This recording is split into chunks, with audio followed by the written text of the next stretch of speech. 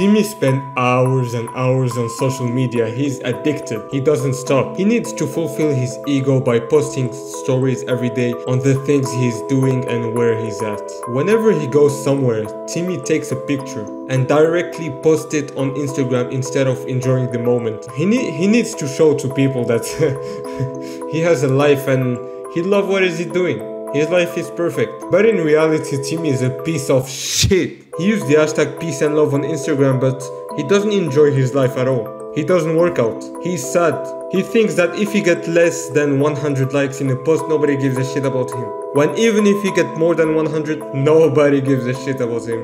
This is the thing that he still doesn't fucking understand. And this cycle repeats again and again, and Timmy doesn't even realize that. But Levi! Wait, Levi doesn't use social media.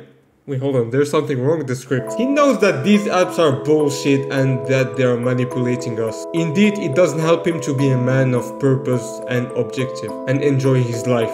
That's why he goes outside, takes some pictures, but he doesn't post them on social media. He just keeps them for himself and his family. He doesn't see the point of taking pictures and sending them to everyone. He doesn't see the point of showing what is it doing every fucking 30 minutes. If your Instagram account doesn't have a big impact on people, or maybe it doesn't help you financially, you can delete Instagram.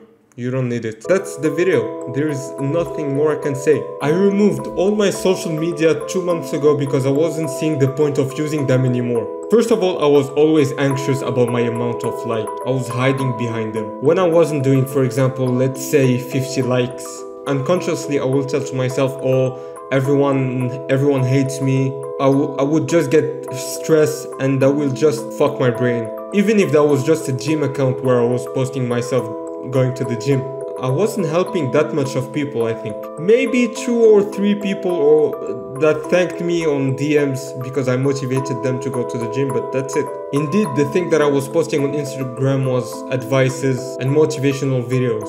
However, I am still in my learning part in life, so it will be better for me to keep silence and learn new things before cashing out. Get more knowledge before giving advices to people. I will just give advices on YouTube about the mistake that I've made and how am I improving. This will help me to get better edits, better storytelling, and many things that will improve in my life, and also for business. The final thing that I will be telling about Instagram is that so many people are faking their lives.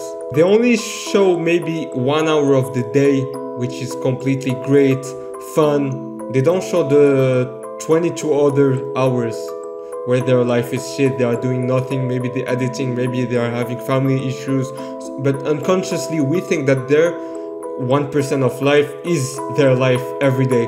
So as a 17-year-old, I don't see the point of comparing myself to others on Instagram. I don't see the point of comparing myself to people that only show the best part of their life when I'm currently in a learning path. I will only compare myself to people that I know in real life and myself.